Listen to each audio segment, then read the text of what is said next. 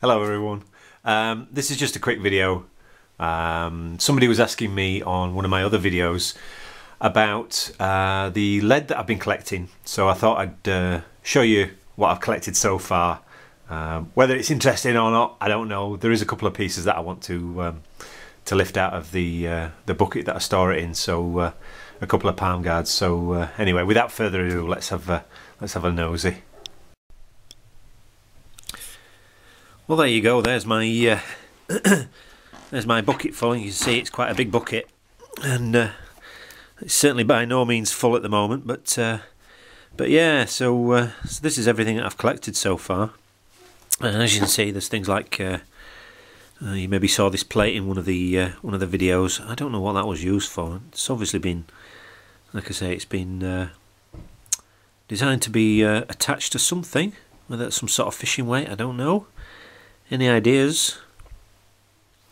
And yeah, there's all sorts in there. So these sort of random lumps, I don't know whether these have been fishing weights or not.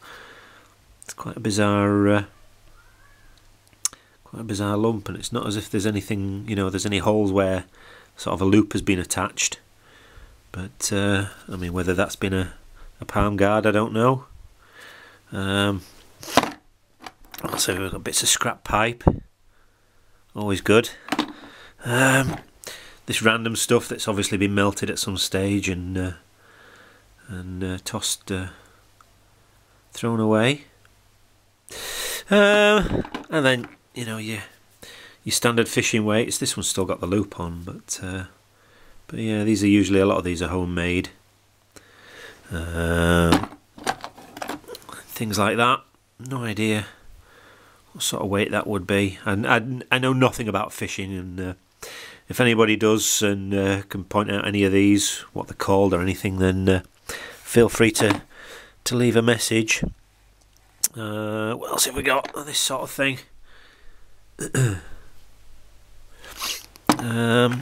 Again, all sorts of bits of scrap lead.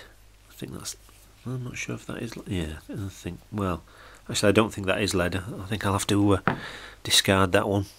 But yeah, lots of scrap lead, because I think the houses over the years that are on the seafront here have, as they've been renovated, then any of the scrap that they've had, they've just thrown it away. So, or quite literally just thrown it onto the beach. Let me see if I can dig out these, what I think are palm guards, and I'll come back to you in just a moment.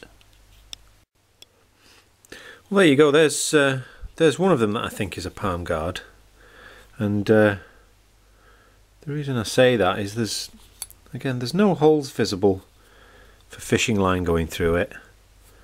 Like I say, I'm no expert. The only one that I've really found that I'm certain of is that one that I found, which has got the little symbol impressed into it and the couple of pin marks on the back. But this one, I mean, it does sit in the hand quite neatly. And it could just be a fishing weight, like I say, but it fits nicely in my hand as that one. The other one that I thought was a palm guard is not, because it's got this hole at the top here. You can see it's got on both sides, so that's being a fishing weight. But again, it would be the sort of thing that would sit in the hand nicely. Like I say, they're usually shaped more sort of teardrops, so they do sit sort of naturally in the hand, and they're interesting things to find. So yeah, so that's about the extent. So like I was saying, yeah, that's about the extent of the weights, or the lead, scrap lead that I've got so far. Big pieces like that. Look at that! Wow, it's insane. And like I say, all these broken fishing weights and crabbing weights and that thing. Hey dear. And that one there. Look. That, I'm certain that says DOA. Let me close up that. Yeah, there you go. DOA or DCA maybe. DCA? If anybody knows, I would imagine that's maybe a manufacturer. DCA. I thought it looked like DOA. No idea what weight it is. Again, big lumps of rolled up scrap lead. Probably off somebody's roof, off a Georgian roof maybe. Maybe earlier than that. Like I say, that thing really has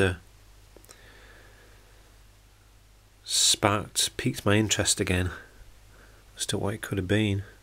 Like I say, it might just been a fishing weight line through there and there and there and there, or a net weight, maybe something like that. I don't know. So yeah, so there you go. There's exciting for you, and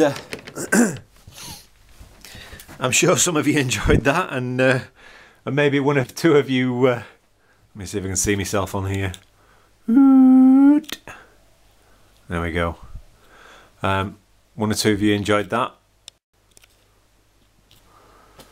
and yeah, I'll see you on the next video. Hopefully, as you maybe see, the sun's been shining all day today, but it's very, very cold this morning, and my bed was just far too warm. So yeah,